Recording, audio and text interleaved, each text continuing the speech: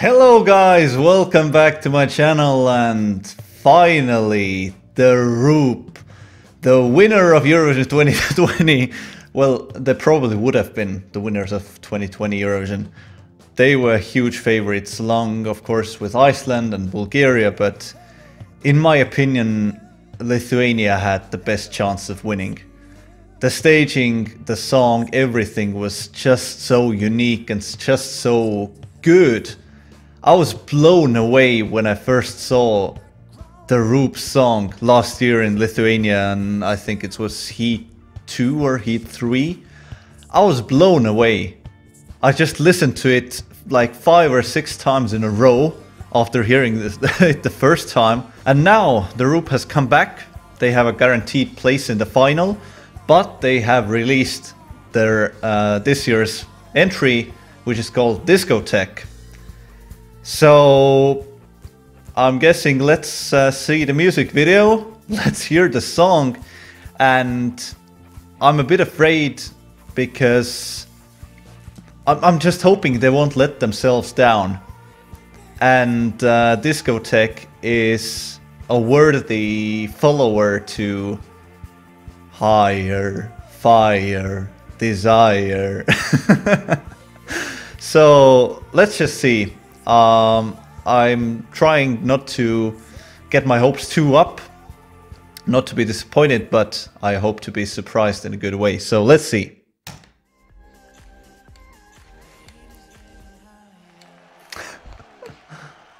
Okay, so yeah, the famous dance move.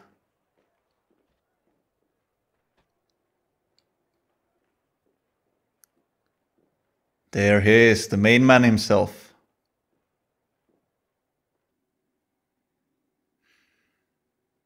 This is a long intro.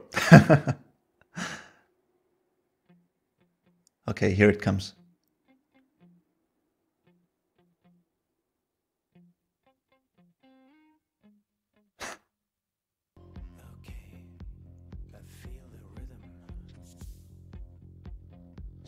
Okay, this is funky.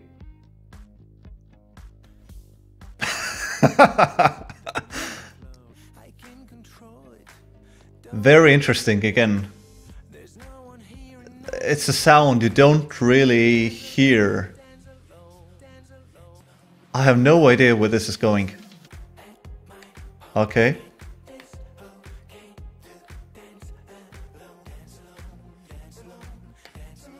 This is interesting. Very...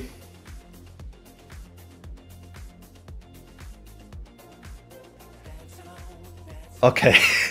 Well, they had to have some... some dance moves as well. But my first impression is disappointment, to be honest. To be completely honest. I'm not really feeling the Discoteque. I mean, it is good, but I'm guessing this could be one of those songs that you have to just listen to many times.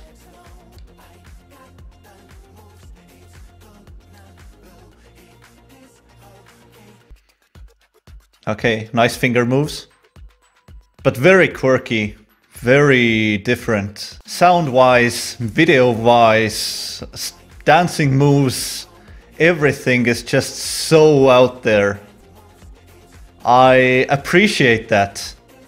They've come back with something very interesting. But I'm just wondering, okay, yeah, applause to the Roop. But I am wondering if this is the song that could go to Eurovision. It's definitely from the Heat 1, I've heard the Heat 1 songs, I just haven't been able to, or haven't had the time to upload it yet, but this is better than the Heat 1 songs and has a better chance to do something in Eurovision. But